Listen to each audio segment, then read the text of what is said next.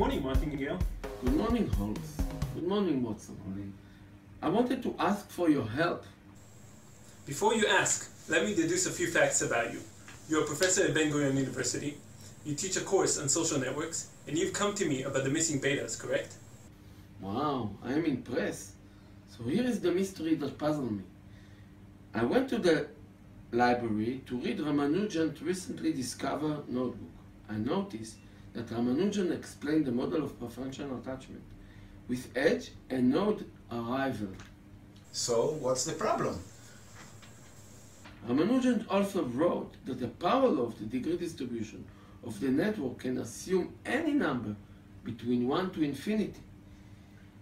Actually, he wrote that he found a truly marvelous demonstration of this proposition, which unfortunately the margins were too narrow to contain. However, when I tried to do the analysis, I could only prove the power law with beta value from 2 to 3. So there are two ranges of missing betas, from 1 to 2 and from 3 to infinity. Right.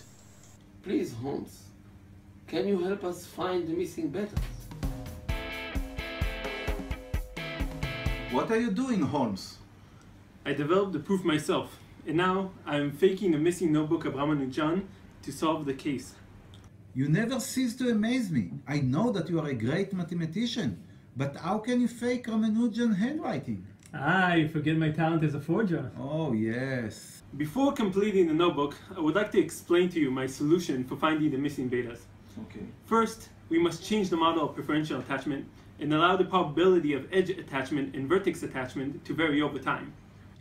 But we need to understand what is the meaning of the betas to be between 1 and 2. Well, this case is easy. The number of edges is no longer linear, and therefore the node arrival rate should go to 0. This means that the rate should vary with time. And what is the meaning of the betas to be between 3 and infinity? Well, the meaning is that the network is not connected. This implies that the model should contain a new type of event, the arrival of a new component.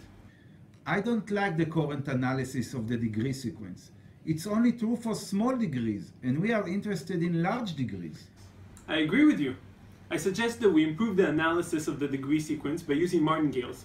By doing that, we can push the analysis of the high degree nodes up to a polynomial degree instead of a fixed degree.